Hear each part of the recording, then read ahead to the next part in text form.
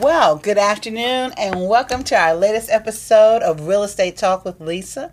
So glad that you decided to join us today. My name is Lisa Jeffery. I'm your host. I'm a real estate agent here in the DMV. And we started this show last year with the theme of opening the door with keys of independence. And so we're looking to educate, motivate, empower our audience in every area of real estate. And our fresh theme this year is opening the doors with keys of and not just opening doors with keys of independence, but open doors for 2019. Okay. Just an extra kind of thrust that way because it's kind of turbulent times. Mm-hmm. Everybody's uncertain. Are we going to work tomorrow? We're not going to work tomorrow. You know what I mean? And so we just wanted to kind of put that proclamation out there and say we still believing in open doors for this year.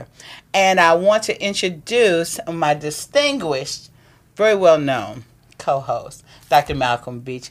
So glad to have you back. Thank you. Glad to be here with you. Yes, indeed. I'm telling you, the man just got back from the Africa, from Kenya. He's going to tell us a little bit about that. And that's going to tie into our theme.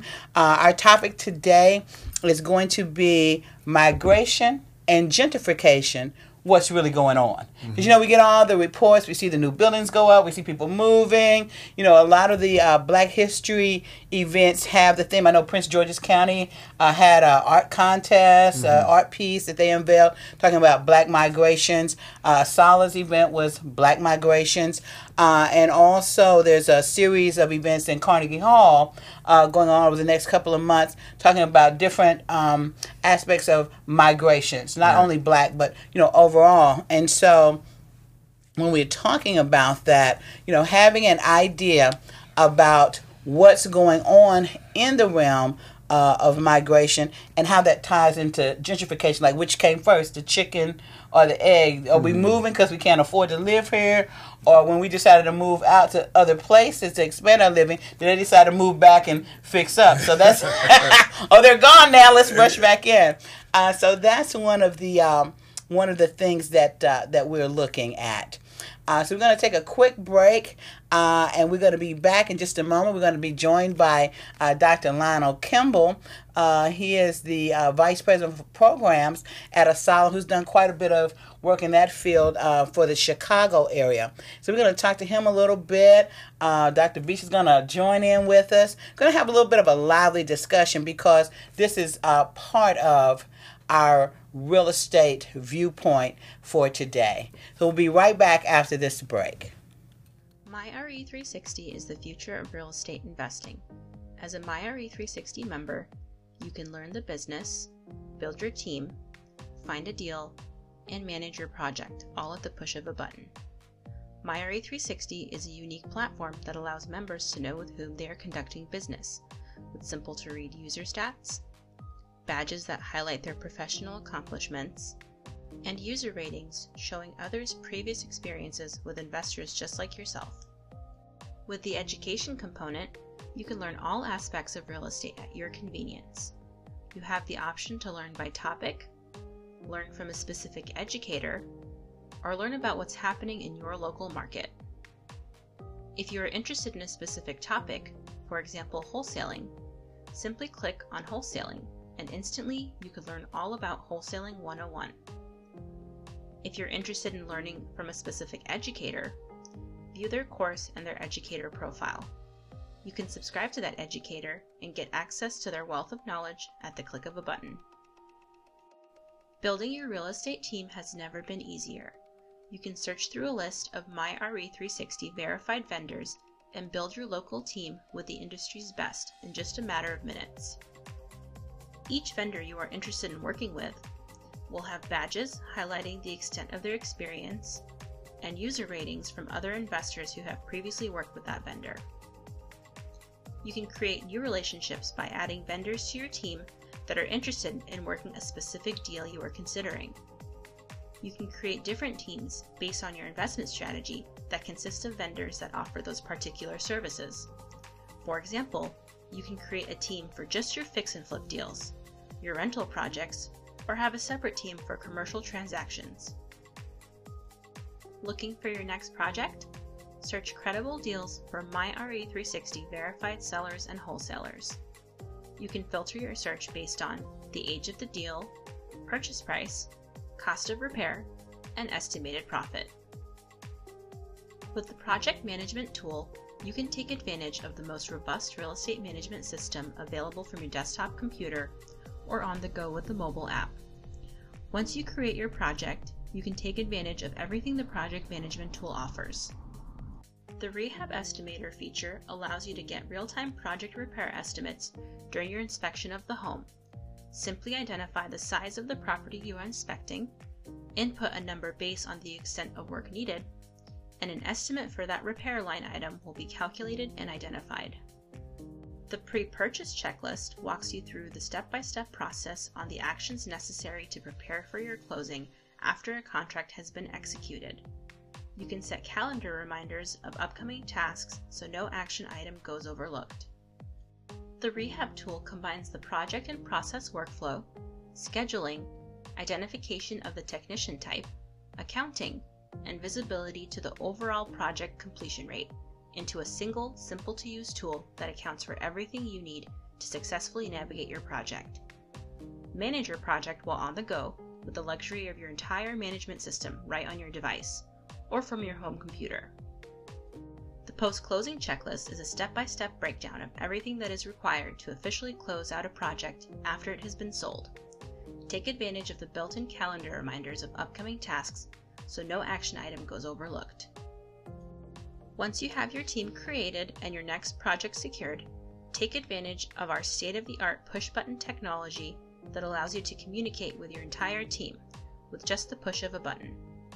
When you 360 the deal, each team member will get a message specific to their role in the project. This eliminates the need of sending multiple messages to different team members, as each message is customized to that team member's role. You can also 360 the team. With the push of a button, you can communicate updates or project changes to your entire team with customized or pre-populated messages. Push-button real estate investing comes full circle with MyRE360.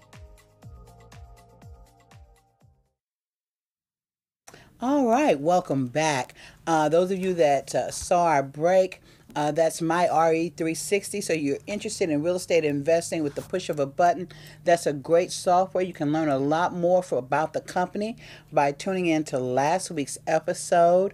And I'm telling you, it's going to be, I think, a great innovative tool going forward for the real estate investing community. So now I want to go on to our first call-in guest, which is going to be Dr. Lionel Kimble. He is currently the Vice President for Programs for ASALH. He is also the Associate Professor of History at Chicago State University. And, we're really excited to have him on because his work is focused on housing and employment as civil rights issues, with a special focus on Chicago's African American communities. Now, his work has appeared in the Journal of Illinois History, the Journal of Illinois State Historical Society, the Journal of African American History, the Encyclopedia of African American History, the Encyclopedia of Labor and Working Class History. He has appeared on CBS, WBEZ in Chicago, BBC Radio, and WVON in Chicago, and been interviewed by the Chicago Crusader and the Chicago Tribune, USA Today, and the publication of the National Park Service.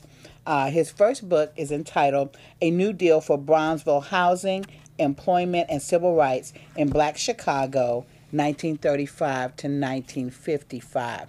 So his body of work has positioned him to have a strong voice based on his studies and his experience with respect to our topic today, migration and gentrification. So, Dr. Kimble, welcome to the program. Hey, thanks for having me. Yes, sir. Yes, sir. So we spoke before, and the way the topic came about, and I had shared with Dr. Beech and yourself during the break, is being at the ASALH event. And the panel was talking about Black migration. That's a big theme nationwide for Black History Month for this year. And looking at the migration and also looking at gentrification. It's kind of like what came first, the chicken or the egg, in terms of how they relate to one another. Based on your work, how do you see those two issues relation to one another? Well, first of all, I think looking at the 20th century, and probably even before that, the migration and really how Black people have moved across this country, both internally and internationally, has been one of the, probably one of the major events of our time in the United States. Our history is one about movement, and I think, but for this particular topic, the Great Migration and these various migrations during World War I, World War II, and after, I think our movement, North and West, really redefined and reshaped what our American cities look like.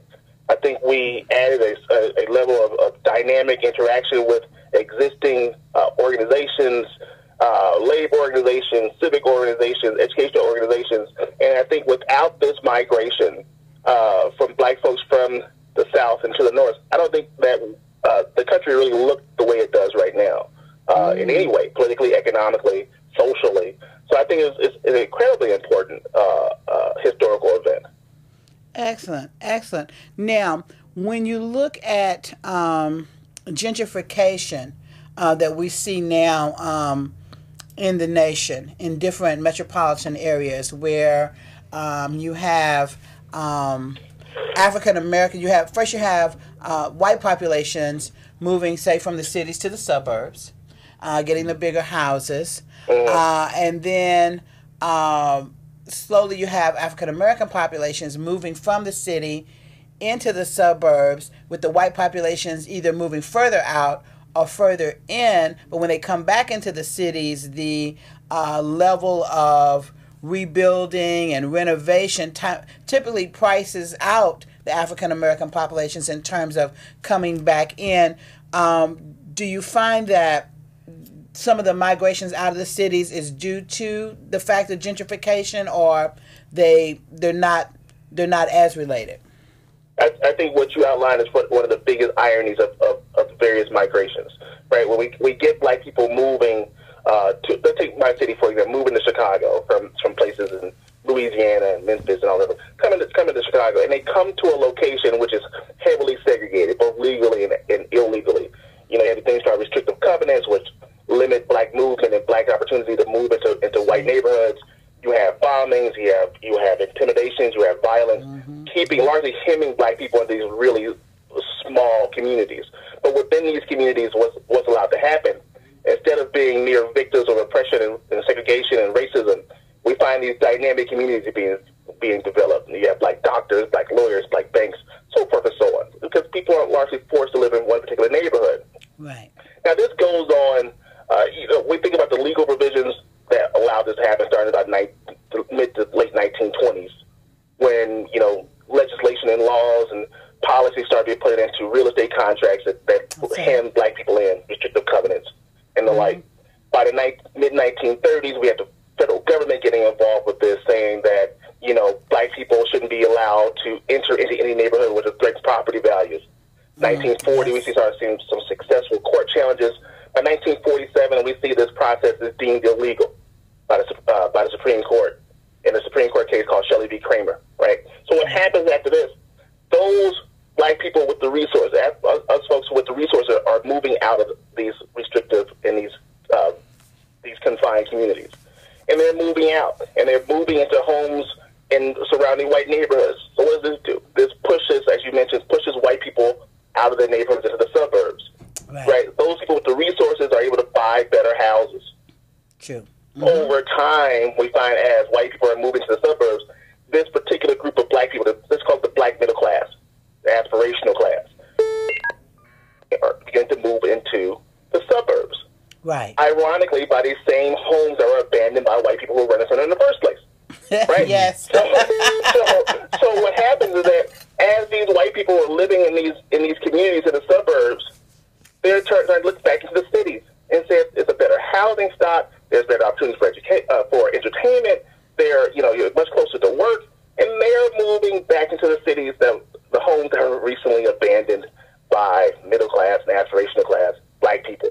So this is like the entire thing, right? Our early generations were abandoning prime real estate to go out to the suburbs. Yes, right? And now white people point. are coming back into cities, and they're largely pricing us out. Yes, yes. And would you like to comment on that, Dr. Beech? Well, I think he's correct. I mean, a lot of the movement, we move in, they move out, and now they're moving back in. So and say, "Don't you come back?" Yeah. But most of a lot of the movement, at least initially, from the south to the north, was based on economic pressures. You know, you can get more jobs, better jobs in the north, and that's right. why folks moved in the 40s to the north. And so I think that movement, at least on a retirement basis, now you're finding more blacks moving back south. That's true. That's true. Because the quality of life is a little better, and some things are cheaper, not everything, but some things are cheaper, and that helps on the retirement budget. But migration generally revolves around people seeking a better life. Yes. You know, I agree. That's what they want. I agree. Now, Dr. Kimble, I'll ask you first. Do you feel that gentrification overall is a bad thing or a good thing overall for African American communities or African American people? That depends, right? It's hard to pin a historian down to a good or bad, but that largely depends. Is that historian? Are you guys like related to politicians? No, I'm just kidding. Just kidding. Go ahead. I'm from Chicago. Everything is political. Yes, sir. Yes, sir. But it largely depends, right? Because gentrification, I think, is a very slippery slope too. Because I think ordinarily it means white displacement of black and brown people's neighborhoods. But in the early days of in some of these communities, we find that these black people, we call in the 80s the buppies. Yes. These are moving back. Buppies are moving back, and they're displacing poor and working class black people out of their communities. Right, which just causes a whole lot of tension, right? Because it's easy to target your animosity to people who don't look like you come into your community. That's right. Right, but it's complicated when you look at these affluent black people coming into your neighborhood and changing the dynamics. So it depends, like who we're talking about. For people like me, right, gentrification is, you get a high quality in housing, right? You're getting the clubs, you're getting the stores, you're getting the Starbucks, right? But for the people who existed in the community after my people left, right, they're getting the short end of the stick, right? Because the taxes are going up and the amount of police presence is going up. So again, it depends. It depends on who you are and what kind of resources you have. Okay. But I will say this. I think something we didn't talk about yesterday, as I thought back in our conversation, I think something I wanted to talk about was that I think gentrification overall for black people, and as we move out of the city, it's going to be bad for us politically, right? Because the center of the black political base are in the cities. And as we move into the suburbs, right, we're going to lose a lot of our political strengths. As far as our voting power, our access to the political process, right? And we're moving further away from the center of black politics in our cities as we move into the suburbs and out of our states. Illinois is one of these states that are losing black population, which is the irony. Like the state that gives us Barack Obama is losing black political power. Go figure. I definitely see that, and you're right too in terms of when you dissipate, because that's, I guess, the same argument with segregation versus integration. Was it good or was it bad? And now it depends on what resulted for you per se. Because I think some things were lost, some things were gained in that. And so now you have the Trump era or the Trump administration, which is causing people to now reevaluate where are our gains and where are we really, and so looking back at an earlier paradigm when we were maybe more confined, but we had a little bit more unity and solidarity. But I did want you to address that question as well in terms of what your thoughts are about gentrification overall. Well, I'm sorry, I lost you that out. Oh, I'm sorry. I was talking to Dr. Beech because you can't see me, but I had pointed to him. I'm sorry. But I had pointed to him for him to also, before we let you go, to address what his thoughts were about the pros and cons for gentrification. Yeah, well, I think that gentrification at this point in time has a lot to do with economics in terms of people moving into a neighborhood for their own convenience and maybe proximity to jobs, and as you said, the restaurants, the clubs, and other amenities that upper class or middle class people like.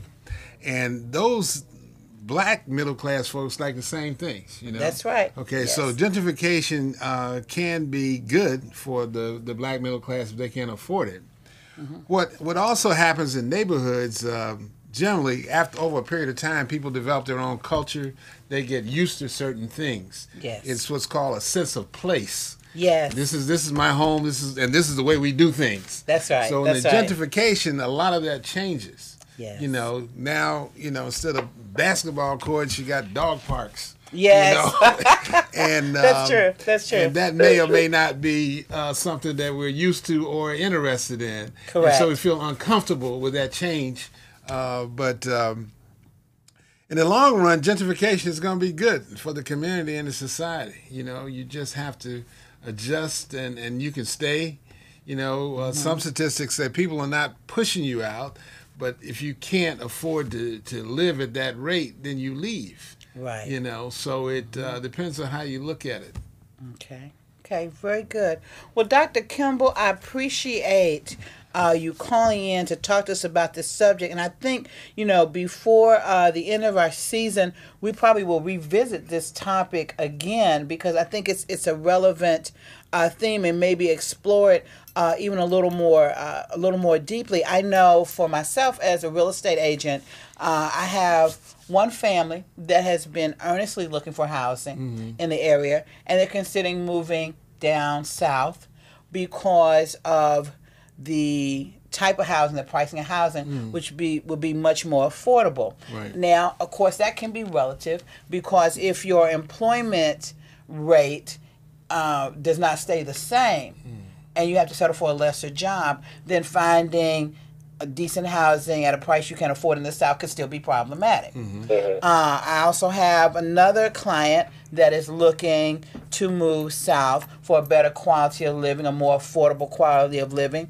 They're closer to the retirement ages, where they have that job stability. They won't really have a loss of income because of the type of job that they have. So that makes moving, all the sweeter for them because I can have all the amenities at a lower, annual cost of living than what I have here, and maybe be able to access more things than I could in my current environment. Right.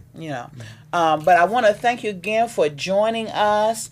We'll be posting your information on our page. So if our audience would like to take a look at your articles, look at your books, they'll be able to do that. And we also appreciate the work that you've been doing with ASALH and just helping keep our history alive. It was my pleasure. All right. Thank you so much. Goodbye. Bye. So, one of the other topics that came up, which is why your trip was so relevant, and I was so excited to hear from Reba that you just got back from Africa because Kojo Nnamdi was one of the panelists there. So speaking about migration, not only from within the country, but from outside the country and inside the country, Jelani Cobb told a really cute story about a dark-skinned Indian from India that had come to the United States via Haiti. Okay. And he ended up, I want to say in Texas, and I did post this on my page, so if you want to take a look at it, it is there. But when he got there, the white people were there was like, well, we don't know anything about New Delhi, but you's a Negro. Pretty much, Yeah. And so he said, well, okay, well, maybe I am. And so he, excuse me, he married an African-American woman. And the African-Americans there said, yeah, you're one of us, And I think he proceeded to a position of prominence with one of the black organizations within the town. They elected him, and, he was the head of the organization. but he wasn't what you would call a natural African American, so to speak. And Mr. Cobb was just pointing out, and he went on to talk about how we sometimes define our blackness like, well, you from that plantation over there, but their chains was lighter than the chains that was over here, because our chains was heavier. See, y'all just had one set of leg irons, and we had more than, and it's, we talk about our blackness as through the lens of how much we feel like we suffered. We suffered more than the black people. We suffered more than the people that the house niggers, and because we were the field niggers. Well, Mr. So-and-so's plantation, they treat y'all better, and those kinds of things. And sometimes that's we focus on what makes us different more than what makes us alike. So you have headed up. I've participated. I've promoted. I'll be there this year. Thank you. And if you don't know, Dr. Beech heads up Probiz, which is intent on making sure that small businesses are not only aware of opportunities, but they actually have an opportunity during his event to interact with people that make decisions that, you are the ones that you're going to end up sitting down and talking to about getting funding and things like that for your project or for what you're trying to do with your business. So he provides a forum for you to have that interaction. But he also does the same thing if you're looking to do business in Africa. And tell us why you do that. Well, thank you very much, Lisa, for that. Probiz this year is July the 25th. All right. At you the heard it. Crown Plaza Hotel in Greenbelt. But you talk about Africa, this is really a big picture kind of thing. Those are our cousins, our brothers, our sisters there. That's right. They have many, many resources, much more than we have. I mean, you'd just be totally surprised. It's 1.1 billion people on the continent, okay? And it's growing. Their gross domestic product, the GDP, is 6%. Ours here in the United States is like maybe 3, 2.5 to 3. So, and they got a population that's growing exponentially as well. The future for a lot of people in business really is in Africa. The market is going to be there. They've got a young population. Average age is under 30. Oh wow! I mean, they got a real young population now. What we here in America need to do is to connect with them. We have a lot more experience, expertise in business areas than they do. They could use that kind of help in developing their own economies in their own countries. And that's the kind of thing I'm trying to do, tie the African diaspora together with the Africans in Africa and see if we can't both benefit, have a mutual beneficial relationship, and everybody make some money. That adds another dimension to buy black, right? Oh, yeah. I mean, well, that's economics. I mean, you have to begin to trade within your own circle, your own community, if you expect the community to grow. We talk about businesses in the black community. Well, they depend on the customers to come in and buy something from them. That's right. If they're going to survive. That's and right. These same businesses, what? They hire other black people to work, so the employment base is there. These black people do what? Then they live in apartments, and they also buy from other stores, other black stores. So we got to figure out a way to continue that circulation of our dollars to build our own community's economy. I agree. And, I think that many times, because I think I shared with you before, it was only when I got to college that I really had a sense of black history and black continuity that really tied me to Africa. Right. Africa was those people over there, in the Tarzan movie, right? I'm being totally honest. That's true. And we were the black people over here. We was oppressed, but it was the same thing. We weren't from that plantation. We was from the plantation over here, and so there wasn't really a connection or a desire to be connected. And I think many of us may have been shaped more so by misperceptions. You don't often hear of African achievements when you look at our media. Right. What you hear is you know, oh, this tribe killed these people. These people, these rebels stole these people, and you know, and that's really all you ever hear. You know, we celebrated Mandela. Okay, it's over now. So we're back to business as usual. And I think that, you know, when the movie Black Panther came out. Now, I knew about the comic from you. I'm a big comic fan, trust me. I love comics. And so I knew about the character, you know, long before he was mainstream and it's a big deal. But to see people rallying around, that's nice. But that's always... We always have been people of ingenuity. If you know, when you look at Black history, which I always say, it's... February is Black History Month. Actually, February is American History Month with a Black focus. That's all that is. You know, but we have contributed so many things to the fabric of America that if we were told to leave, to take all of what we brought with us, there would be just a husk. Right. I mean, honestly, we're integral to how the country everything runs. This country is today. But because we don't know that. We don't operate like we know that. So, you know, we were cheering on, you know, all the technological advances and the vibranium and all this stuff. But we have that. We have that capacity. So, I appreciate what you're doing. One person in the panel from Saturday's event, if you missed it, you need to go to the ASALH.org website and catch up because it was a really lively discussion. But they were talking about, well, what if we as a people, I guess kind of like Marcus Garvey, decided, hey, we're just going to migrate out of the country and go out. And I don't know, for me personally, if that's the answer, although I wouldn't mind having a home on 2 continents. I'm good with that. You know what I mean? Yeah, sure. But I believe that together, that kind of unity to be able to have your business here in the United States, but also have viable, profitable trade with the continent of Africa can then help you more greatly establish your position here. Absolutely. You know, so now you can take what you're doing here, buy land here, and really begin to have a great legacy there. Now, you what did you learn specifically in the trip that you went? What really stood out to you? You're gonna like this. Okay. What was I doing in Africa? What were you doing in Africa without me, right? Without me. Like, I just found out you got back. Right? I am involved in Kenya's new affordable housing program. Go ahead now. They got the president. Awesome. The president of Kenya has decided that, at least he told the general population, he's going to build 500,000 affordable houses over the next 4 years. We need to give him an opening over here. I got some places he can build some houses. I got a list, y'all.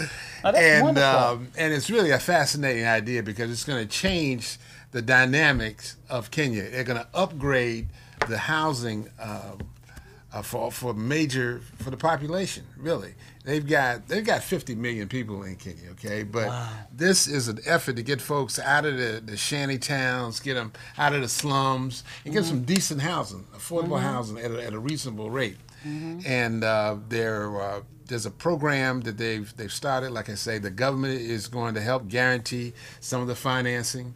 The government is going to give some land to the developers to help them out. And they're going to provide a lot of the infrastructure for the housing. We're actually going to build some new cities, and that's going to be new roads and new everything. And so I'm really excited about participating in that. And we're working on a couple of projects. None of them been signed yet. Right. We're working on a couple of projects where we'll have some American architects and engineers go over there to help do some of the design work and do some project management on the construction. Okay. So we're really looking forward to that kind of involvement, and we're talking about a lot of money. Some projects, $280 million projects that we're going to be able to bring some of that money back home. That's here. Right. So it's a and good thinking deal. about.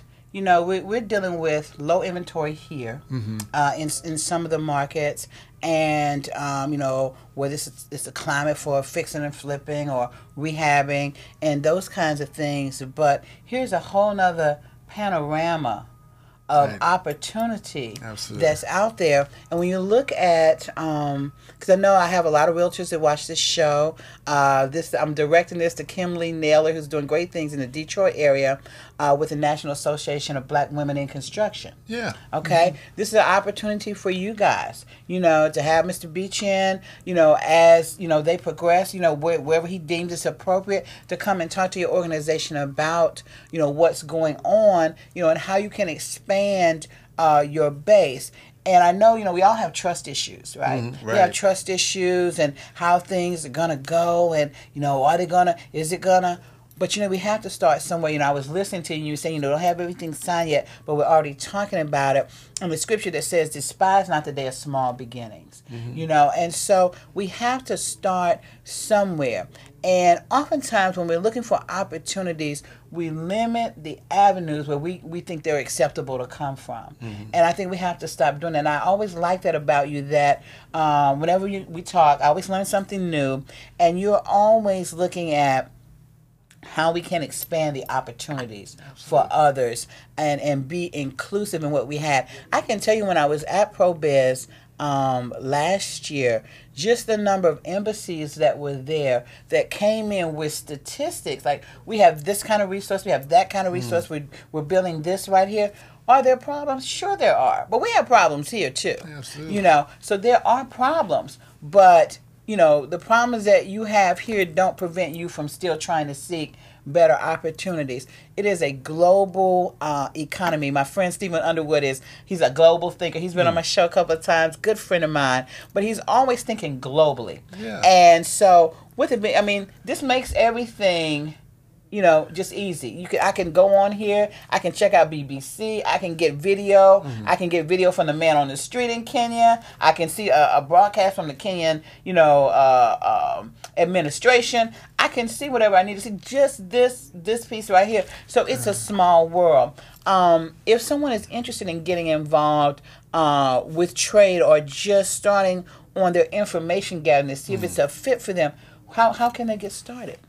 Well, one of the things that we've done, working with the African Union, which is the organization representing all the countries in Africa, we started a group called the African Diaspora Business Roundtable. Okay. And it's going to serve as an information resource for people that are interested in doing business in Africa. Okay. And allow the African diaspora to begin to have a larger role in what I call private sector development. A lot of times, all we hear about is the government. Right. But in business, it's the private sector that really moves the economy. Right. That's right. And there is a diaspora private sector that's ready to do some business.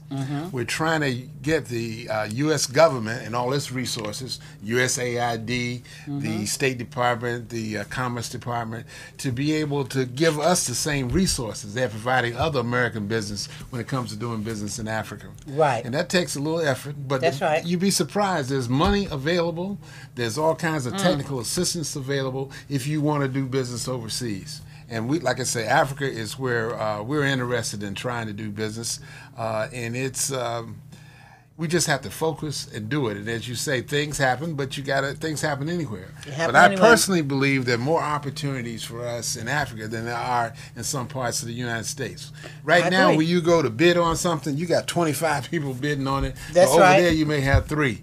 That's right. Because you've got more expertise and experience that you can offer to the solicitor that, you might be surprised that you can get the job. That's it. And the thing is, now you leverage that experience that you're gaining there back in the marketplace here. Yeah. So, I think that for those of you that are listening today, you say, well, yeah, but that's a long way. But, I think you owe it to yourself to stay tuned in, to stay plugged in. What's the word now? Stay woke.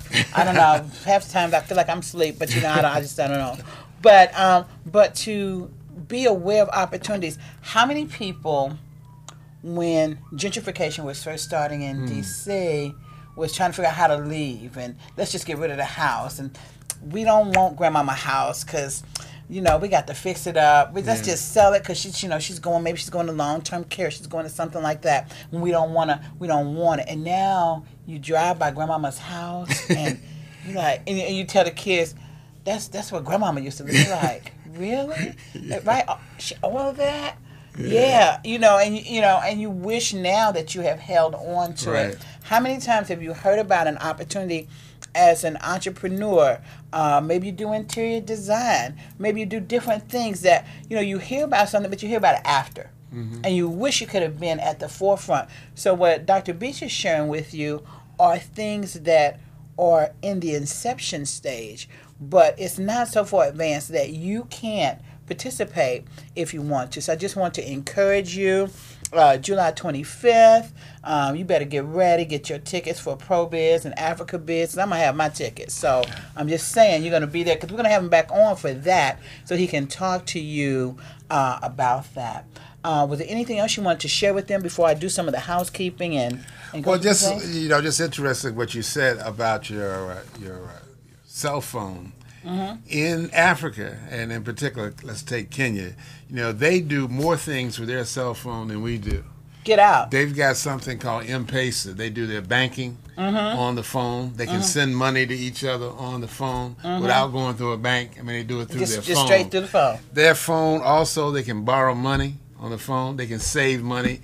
Their savings account on the phone. Out. Their credit is based on how they handle their phone bill. Okay, get out. They are more advanced in using mobile technology than we are. We're trying to catch up here in America in what they're doing, and they had to do it because there were no landlines going to where. Right. But now with the cell phone, they're connected to the families in the villages. So the city and the villages are connected, and they're doing great things with their phone. And that's, I think, you were just strengthening the other point, which is we can't just accept what we see in the media. The term fake news has just gotten so much play, and it's been used so inaccurately, shall we say. That's a nice way to say it, right? But we have to understand that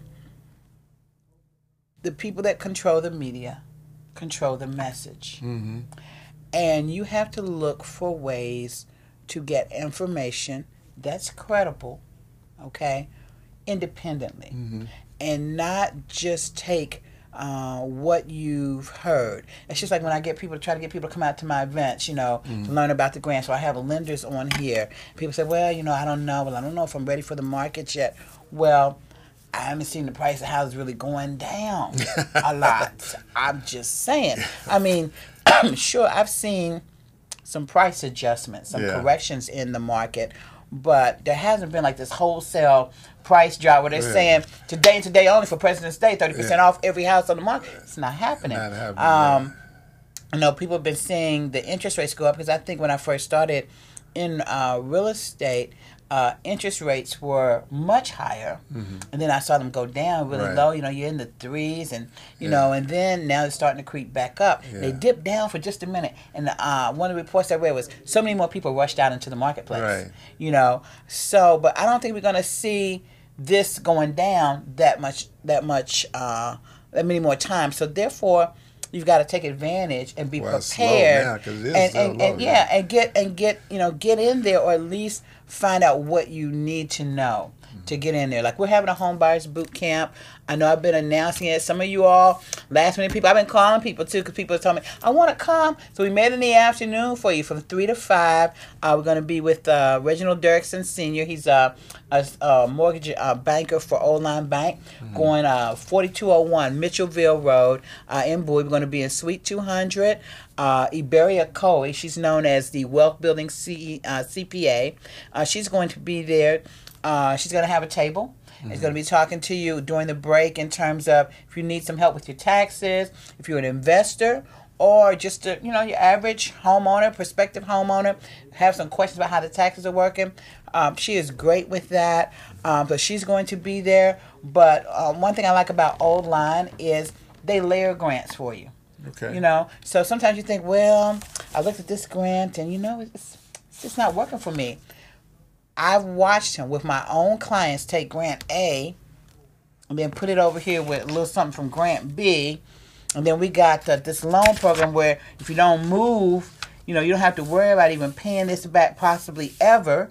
Or until you get ready to move out. Yeah. Okay? So when you can look at an organization that's looking to see how much money they can give you. I have a client that had, and I mentioned this, I think on one of my other shows, $10,000 down payment. Right. Because it was a condo that wasn't FHA approved.